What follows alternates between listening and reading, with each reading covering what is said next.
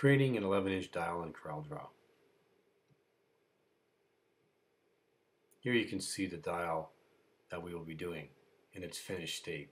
Notice that each one of the gradients is 10 degrees away from each other. Also notice that the text is superimposed over top of the gradients so you can read them. In this tutorial, we'll take a look at how to create a dial in CorelDraw. This tutorial was based on a file that a customer was having problems creating, where he had an 11-inch dial and he had to have lines generated every 10 degrees on this dial, and at the end of each of these lines he had to have a degree marking.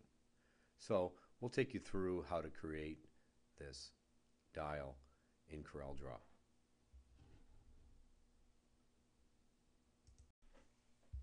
Okay, so let's create the dial. Just a housekeeping or setup that you need to do before we go ahead and create this file. Go to View and turn your dynamic guides on. We will need these for when we're doing certain functions within this tutorial. Again, this dial has to be 11 by 11, so let's create an 11 by 11 inch page. So 11, press the tab button, 11, press enter, and I've got myself an 11 by 11 inch page. Shift F4 brings us up to page view.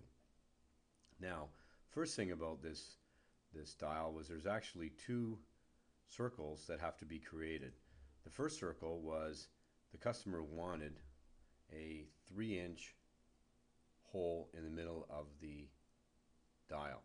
So I'm going to draw a circle, and I'm going to hold the control key down so I get a constrained movement to my circle. If you notice up on the property bar, you notice that the width is the same as the height. Again, I don't necessarily have to get it right on 3 inches. I just have to have a concentric. Let go of the mouse. Now what we can do is make sure our lock button is engaged, and just type 3 inches, and I've got a 3-inch circle. Now that circle has to go to the middle of the page. A couple different ways you can do this. The easiest thing to do is just to press the P command, and the circle is in the middle of the page.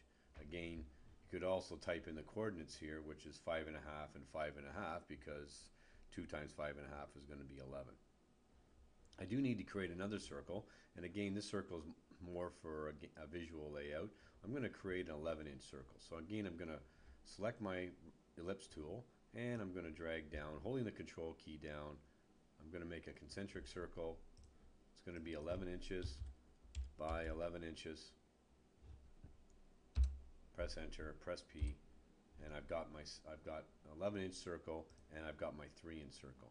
Now I want to place a line exactly at the top, or the 0 or 360 mark of my dial. I'm going to select the Freehand Tool, which is located here in the toolbox, and I'm going to click once, let go of the mouse, and I'm going to drag down, holding the control key down as I drag down. Now, this line here has to be a certain length. Now I can bring it over here and we can get it fairly close. So, let's see. The distance from here is 11 inches, down to here is 3 inches. So, our line has to be 4 inches.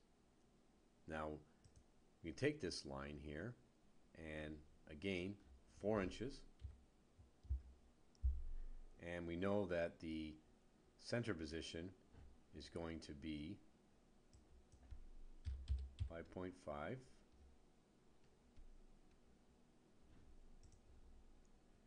and my horizontal position is going to be 9.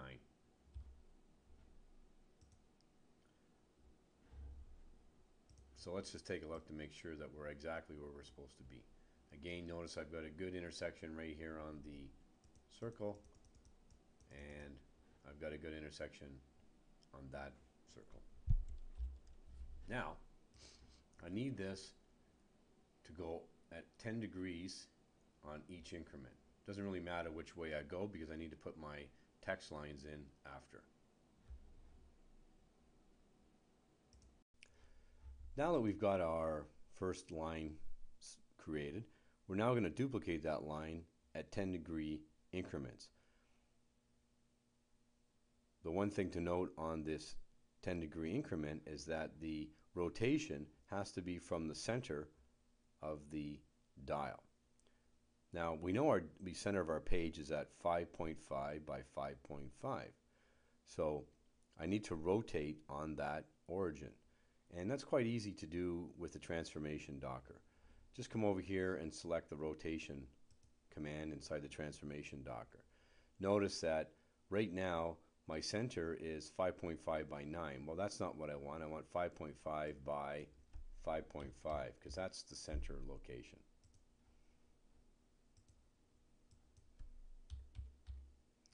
Now I'm going to do an increment at 10 degrees on the angle, and I'm going to do a copy. So let's go apply. So there's 1, 2, 3, 4, and just continue on all the way until we fill up our dial.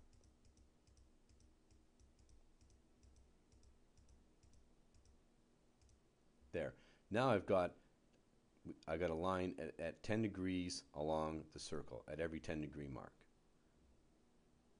So now the customer wants the actual degrees placed in the line here, along here. Also, we should probably thicken these lines up a little bit.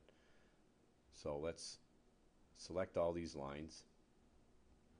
I don't want to thicken up this outer circle, but I'm going to use it in a second. So I'm going to go Control X, copy to the clipboard. I don't need this actual one in the inside here. I just use it as a visual layout. So again, that's gone. So let's select all these and let's make these a little bit wider because this job was going to be raster engraved on steel using Thermark. So let's go into our outline pen tool here and let's use a little bit of a thicker line. Let's do a little bit thicker than that just so that we can see what we're doing. And if I zoom in on there, there we go.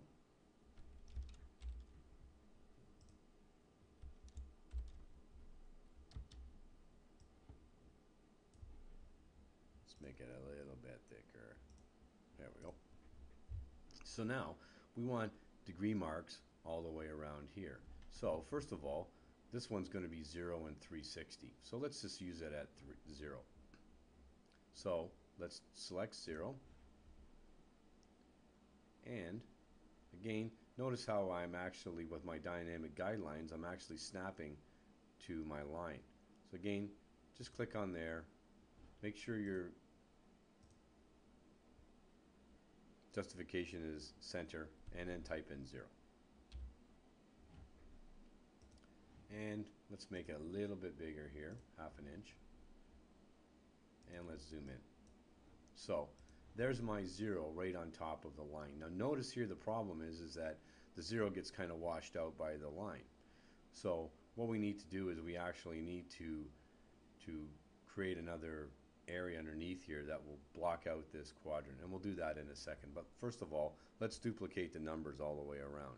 Probably the easiest thing to do is just to take that 0 and let's duplicate it along here. Okay, my 0 is set up exactly where I need it to be. Now I'm going to do exactly the same thing to the 0, and I'm going to duplicate it around every 10 degrees, and then what I'm going to do after I do that, I'm going to replace the text on each one of the lines. So again, we're going to go to the rotation command, and again, we want to rotate this on the 5.5 inch center, so 5.5 by 5.5, and I'm going to increment this every 10 degrees, and I'm going to do one copy. So there's 1, 2, 3, 4, and again, we're just following along.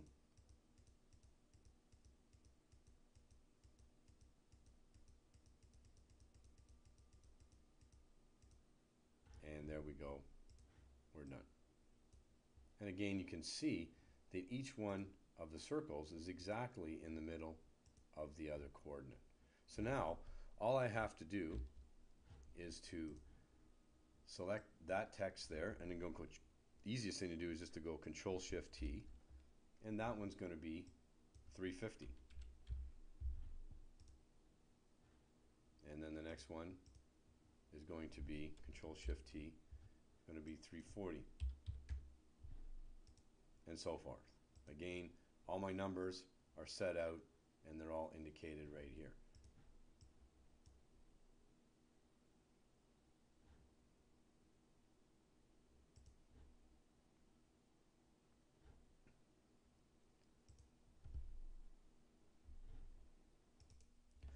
So now we've created the text all the way around the dial. Now one thing you can see here is that my text actually is probably a little bit too big because I've got numbers running into each number, and it looks just like a continuous set of numbers, especially when we get over here on the left when we've got the 3 digits instead of just the 2. So what I'm going to do is I'm going to make the text a little bit smaller. So easiest thing to do here is to actually, I've opened up the object manager, I'm going to expand out the layer. Notice that I've got the text on the same layer as my line, so I'm going to put my text on a separate line just to clean up my document a little bit as far as its layout goes. So I've got the first, I'm going to select the first set of text. I'm going to go down to the bottom, I'm going to hold the shift key down, and notice I can get all the text with the shift.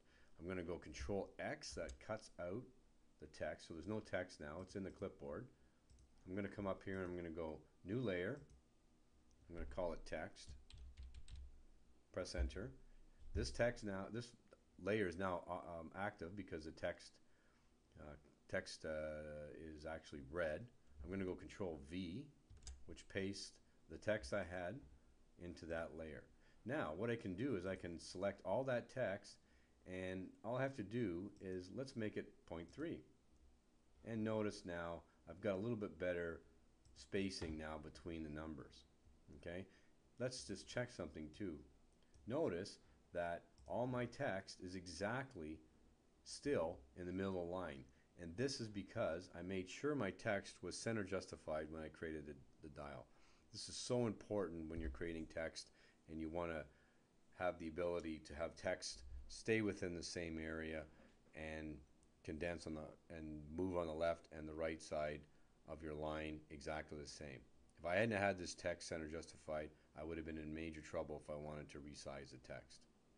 So now all I have to do is create the white background so that the 2, the 3, and the 4 will stick out. This is quite easy to do in Corel. Again, Shift F4, let's go back out. Again, let's create another circle, concentric. I'm going to make it 11 by 11. I'm going to press P. Now that circle is right in the middle of my page and is right on the edges of my page. I'm just going to hold the shift key down, grab my right selection handle, and I'm going to bring down a little bit so that I'm sort of close to where I want the white box to start. Now what I'm going to do is I'm going to again drag down, holding the shift key down so I've got a constrained movement, and I'm going to press the right arrow button to duplicate while I'm holding the left mouse button down. Hold the left mouse button down, press the right arrow, press the right button on your mouse, and you've got a duplicate of the circle. Now I want to fill in this circle, these 2 circles, so that that line is white. Now right now if I grab this line, this circle, I can't make it white.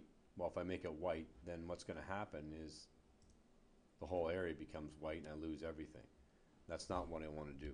I only want this area from here down to here to be white. So the way I do that is I select this circle. Let's go back out. Select that circle, hold the shift key down, select the inside circle. I know those 2 are selected because, as you can see here, I've got a couple of different nodes that are located here. Go to Arrange, Combine, and when I combine now, I only fill that part of the circle. Now what I need to do is to take that curve and I need to drag it.